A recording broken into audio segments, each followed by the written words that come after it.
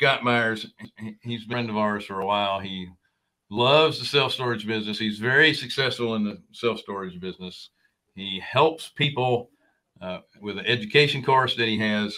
But the most amazing thing mastermind that he has. That's right. And then at the same time, you can passively invest in a lot of the deals that he has. Right. That's right. But what we really want to start with, because today is chocolate covered charity, and as greedy as we all are, yeah, we also love to give back. That's right. Scott, thank you so much for joining us.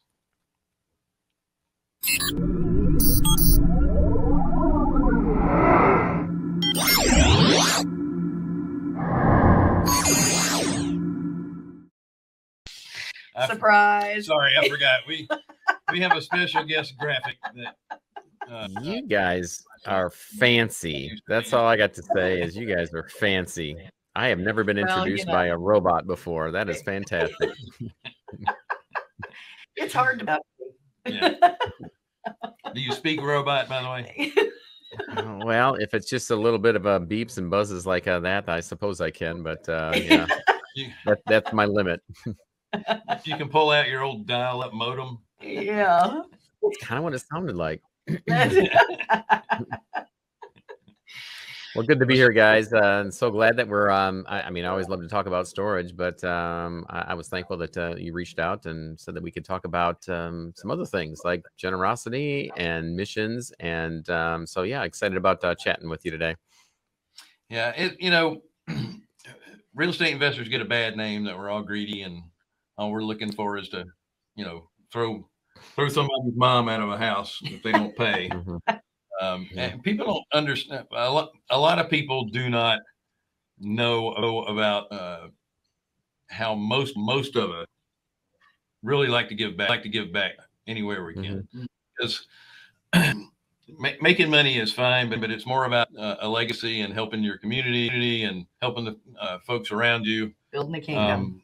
One of the pleasures that I had was traveling to Mexico with you and your family to help build houses for folks in Ensenada. And it was, I'm telling you, it's great to write a check. It makes you feel good, but it's threefold the hands-on better seeing it, and you really appreciate what you have when you get back. I know you're involved in Youth with a Mission. So if you don't mind, can you kind of share with our audience what goes on and how you're involved? Yeah, so this, we got involved with YWAM, with Youth with a Mission, when we went on our first house building trip that was sponsored by someone else.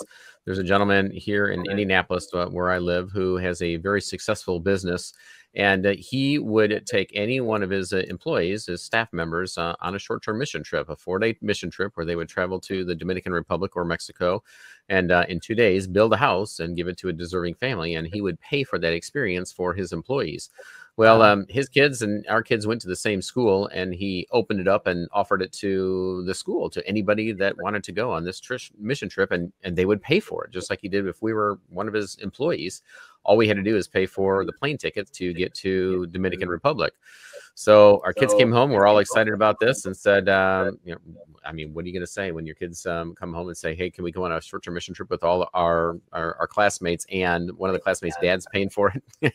So we went, and we had an incredible experience, the same experience that you shared, Bill. And as a matter of fact, it was exactly the same, because when we came back from that trip, as you know, we were changed, and you know what?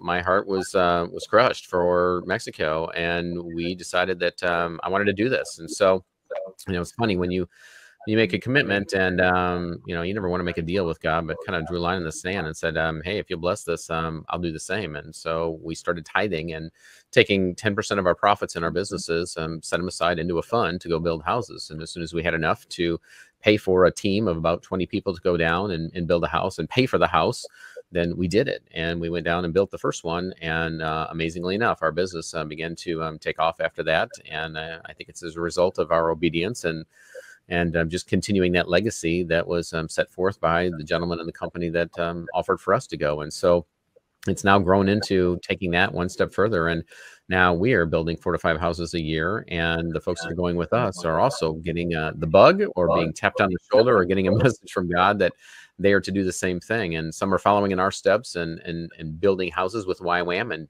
bringing their own teams. And others are just really, maybe for the first time, or maybe for the second or third, and finally hit home, being more intentional and mission minded, and using their business, as you said, Wendy, to begin building the kingdom, and doing more so, and being more mindful and intentional as a result of that. So at the end of the day, we love building these houses, and the life change that we see in the families, and what that means to them. But also, and I would say maybe an even greater benefit to that, or caveat, is that we see that the folks that we take, they're doing the same, and so the ripple effect is now affecting and changing dozens of lives as a result of that. And so we get to see and witness, and just be a vessel for that. And if I could change flip the 80-20 and spend 80% of our time on the mission field and taking people down and enjoying this experience and encouraging them to do likewise, and then the other 20% on emails and the real estate business, then I'd be a happy camper. And hopefully we'll get there someday. Excellent. Selfishly, for me, it's like therapy. When you get back, it's easy to sit in traffic and complain about the person who cut you off. It is for him.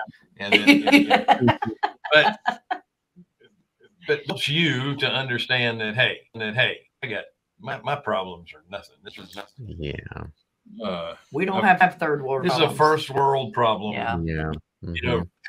Look at what's happening to other folks. Yeah. And it really does make you. I wish we could take the people that don't think they have enough. Yeah. And them that you have way more than sometimes you deserve. Yeah. Mm-hmm. It's when the person in front of you in Starbucks is yelling at the barista because their triple half calf latte with soy milk, it has 3 ounces more milk than they asked for. You really want to pull them inside and just say, really, why don't I take you on a trip, and we'll see how your perspective changes. And you're right, Bill. It's as often as we go. We go twice a year, and I've been on 10 trips now, and I need that. I need those trips every time, because I can get full of myself, and I can get full of the world, and get used to and accustomed to the privilege that we have here in the United States. And so to go there and to be grounded and get back to that level of contentment, and just saying, look around, you see all these people in these areas where we serve, and they're all happy. And regardless of what they have, and they don't have much. And it does put life in perspective. Did COVID affect your trips the last year and a half? It did, and that's so sad, Wendy. I don't know. This is a big deal to us, obviously. And so anytime that when we look at the fact that we couldn't go on these trips, but what happened in the third world countries that don't have the big safety net, and the affluence like the U.S. and the Western world. There's a lot of people that died through 20 and 2021, and not from COVID. They died from starvation, basic medicine, and just all the challenges that those countries, it's magnified tenfold from them being isolated and living paycheck to paycheck when they're in lockdown and they can't go work. They went hungry, and they literally did. And so, for all that and the hundreds of other, we can go right on down the list, other, issues that occurred in these third world countries. It just, that absolutely, broke my heart to see that. And so that it did affect us. We were the second team to go back into Ensenada, Mexico, and build in 2020. And this last trip that we took right before Thanksgiving, we were the largest trip that went back into Ensenada, Mexico, and built 3 houses and took 50 people with us. And so I don't say that to pat ourselves on the back or anything, but it's just that we realize and we truly feel that our business, we are the hands and the feet, and this is just a vessel, and God moves money through us to go and serve. And so to not be able to do that, we were just not in a good place last year. So when's your next trip? So next trip is coming up in June, and we're waiting to hear back from the base in YWAM as to the dates that we can build. So we're most likely the second week of June. We try to allow kids to get out of school, because this is a family-friendly mission trip that we take. So we give them some time so that the kids can go, and we'll get a schedule after that. And usually, as Bill knows, Friday, Saturday, Sunday, Monday is what we try to schedule these trips for. So bank on that somewhere close to that around the second week of June. So tell us what it looks like. Like, where do people stay when they're down there? How are they eating? What kind of clothes do they need to take? Do they need to bring tools? What does that look like? Yeah. You don't need to be prepared. We don't need carpenters. We don't need skilled craftsmen at all. And that's why we took Bill and still got the house done. And, these are soft office hands. Yeah, I'm in the real estate business, but let's face it, it's a good thing we have 1.5-inch trim. We can cover up any mismarked, miscut, mismeasured wood and drywall. Thankfully. We just need people that's got a heart for serving, is all. I mean, we start kids as young as 6 years old and up to, and we've had grandparents that are in their 80s that sat in a chair and really provided encouragement and helped out and painted a little bit when they could. Wow. But we have about 20 people that go down, and we just bring your work clothes. That's it. Clothes that you don't mind getting dirty and painting in, and the crew takes care of the rest, meaning YWAM. The staff is incredible. They organize the entire trip. My wife, I won't take anything away from her because she does a lot of organizing and, herding the cats, all of us that go down there. But when we get there, YWAM really kind of takes over from there. We show up on the site. We have orientation the day before, and then we show up on the site. All the tools are there. We show up with a slab of concrete, a pile of wood, the generator, and then the YWAM staff, the builders, they tell us what to do and measure this, cut this, nail this, and there's usually a handful of us that have been on these before that we can kind of assist and know what to do. My 15-year-old daughter knows how to build a truss and roof a house now. From memory, she can tell anybody how to do that. But there isn't any skills necessary or required. Anybody can paint. Anybody can, nail a board, and there's nothing too dramatically technical about these houses that we built. That's awesome. It's funny. I looked through the pictures that we had, and speaking of the kids that live there, that have nothing, they have nothing. They're still smiling and laughing and having fun. But you were talking about the paint. I think I saw more paint on the people than I saw on any of the wood. And every single time that we encourage them to get involved, whatever they want to do. But then as soon as those kids come over, I mean, they don't have too many changes of clothes. They don't have too many clothes, period. And so when they start helping out, they never change. They just start painting them whatever they get on, and it's pretty much ruined by the time they're done. But they are not shy, and then usually at some point it becomes a game with the other kids that we bring down as well. And that's ministry too. It's just good work that our kids are doing with those kids, and everybody walks away with just an incredible positive experience. That's awesome. Well, listen, Ready for another trip? Yeah, I already talked to Scott Awesome. about going next November. What was I going to say? I don't remember. Okay, so thank you for sharing about YWAM. My pleasure. He shared, and there's a couple of websites there in the chat to check out who YWAM is and some of the other stuff that they do. They have, I know they have schools that they've set up all over the United States as well. People that want to get their degrees, and even I think they have high school stuff too as well, right? Yeah, they really do. Yep, they're a pretty incredible organization.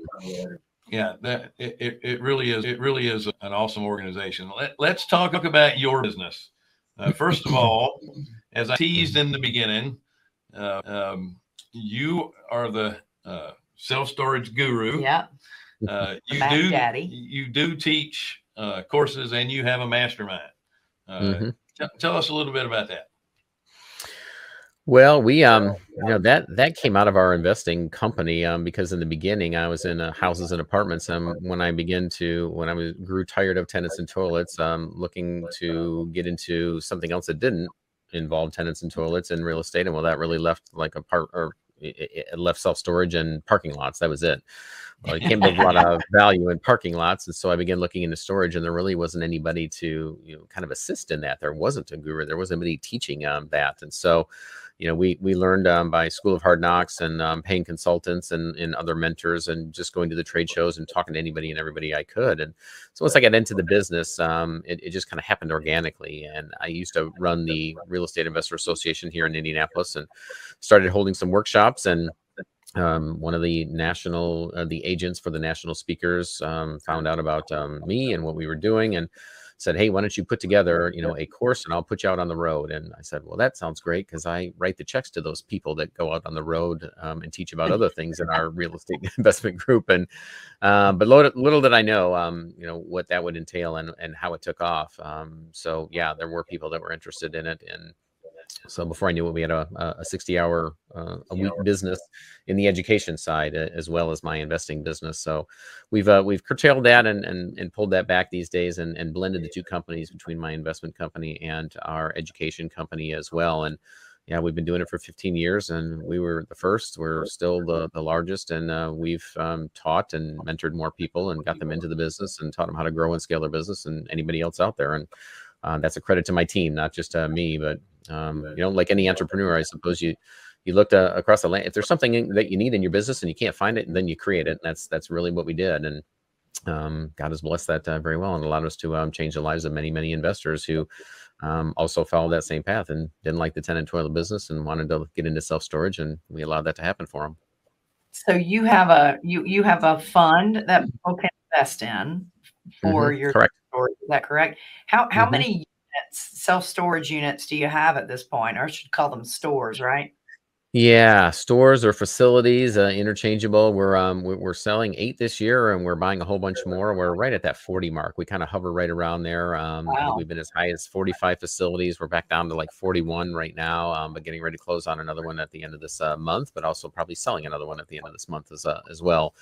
So yeah, the goal next year is look at larger opportunities, doing fewer deals, but larger opportunities and putting them into our fund. We syndicate and do private equity projects on single asset, single entity facilities by way of a capital raise. But then we also do have a fund, which we're putting a lot of value add facilities, Class C, smaller facilities, value add, where we can create value and either sell or roll up into a portfolio and sell off. That is the goal of our self-storage growth fund. Now, does that fund have an end date to it, or is it more of an ever fund? Okay. Yeah, this is a 5-year fund that we've set, and I think before long we're probably quicker than we assumed we were going to be starting our second fund as well, and that may look a little bit different than a growth fund as well. But we acquire existing facilities, turn around value adds, we develop from the ground up, we convert facilities as well. So we do all things, and so as we look at our next fund, we may look at things just a little bit differently. But yeah, it is. This one is close-ended, ends in 5 years, and then but in the meantime, we'll definitely be starting number 2 and perhaps another one after that. Are there certain parts of the country that you like better than others at this point? Yeah, the warm ones. Yeah. Because then I get to go visit the sites. All that said, yeah, we've seen the migration. We know the states where everybody's going to, partly for political reasons, but then also always in many of those states because of the weather. I mean, the coast now minus California, everybody's going the opposite direction out of there. But we like Texas a lot. We like Florida a lot. We certainly like the Carolinas and buying and selling very actively down there. As well. Tennessee has also been a hotbed for us, but still do own facilities up in Michigan, where I used to be from, and here in the Midwest. Although funny thing is, we've got these roughly 40 plus facilities, and we've got 15,000 doors all across the country. And guys, I don't have one facility or one unit in my home state. If I wanted to store something in one of my facilities, I'd have to fly my stuff somewhere to do so. So we don't have anything around here right now, which is odd, but Phoenix, Arizona, and all the. You can always rent. You can always rent somebody else. I love the word rent, but not when I'm on the receiving end of it, or I should say the giving end of it. How's that? So good. Thanks for that tip, Bill. But that ain't me. We own it. I have a self-storage unit. I've been renting now. My intention months just to store some rehabbing and my Airbnb leftovers. And now I'm a year into it. They've been raising my rent every 3 months like clockwork. I'm where am I going to go? And when I was putting in the contract for this, renting the unit in the first place, there was a woman that was in there that had been renting at the same place for 17 years. 17 years. Yeah. Yeah. Well, I'll tell you what, Wendy, you're not typical, you are exceptional. So don't take this the wrong way, but you are our typical customer who says, well, I'm going to rent this for a few months or 10 months. And then they find themselves a year, 2 years, 17 years later, they're realizing the benefit of this. So on behalf of the industry, I thank you and your friend who's been there for 17 All the years. other suckers. Awesome. It's a useful service we provide, Wendy. It is. It is. No doubt. Based on the price of land and other issues that we're having right now, are you finding more value add opportunities or more ground up construction type stuff? Yeah, everything goes in cycles, Bill, and we saw what happened in the last cycle, meaning the recession of 08, 09, and I wish I had more cash or access to private equity, as I'm sure you and everybody else did when we came out of the back end of that with all the opportunities out there. And so we moved through that cycle as well. And so we're kind of gearing up for that again. There's a lot of folks, mom and pops, that just aren't keeping up with their facilities. And we know that there's going to be, when it comes time to refi, they won't have built enough value. And when they have to refi at a lower LTV and a higher rate, we're going to be buying up some of those facilities. In the meantime, self-storage has been so hot since 08 that we've been developing. So we, finding good land in good spots. Rental rates have been going up, like other asset classes, and really up until the past services started to go up dramatically. We've been building, just been on a tear for the past 2.5 years. So now we've taken a little step back, and have to look at, we looked at the existing projects we had in the pipeline, and one of them we hit the pause button on. It got too expensive. The others, we value engineered them and still move forward. But now the pendulum has gone back to buying more of the value add facilities, along with development. We're still looking at development opportunities. It's just a little costly to build from the ground up right now. So looking and shifting gears more towards existing facilities has been our focus, and that's the past 5 facilities that we've purchased in the last 2 months have been all existing. Yeah, there's still opportunities for other properties into self-storage as well. To kind of help hold this on the ground up. Yeah, but you take what the market's giving you. That's it. Just give me the rule book, and we'll figure out how to make it work and make money. That's right. That's right. Do me a favor, Sharif. Could you pull up Scott's URL again? So when you go to the self-storage URL, you have access to that's the YWAM. Let's go to the self-storage URL. When you go to that one, can you get opportunities to invest in some of your offerings as well as getting the education? We do. Yep. That's all things self-storage, and everything that we do is laid out there. All the resources, even some free ones to learn you on how to invest in self-storage, whether you're going to do it passively or actively. And then obviously, if you want to do a deeper dive on the active side, we have a full suite of resources to teach you about the business. And then there's a link and a tab to the passive side of our house, if you will, that shows the opportunities that we have available now, as well as a history. You can see just exactly how we do it, and we show the returns that we've given to our investors as we've exited on the back end for them, and just a good understanding of what it looks like, our business model, and the types of facilities that we invest in.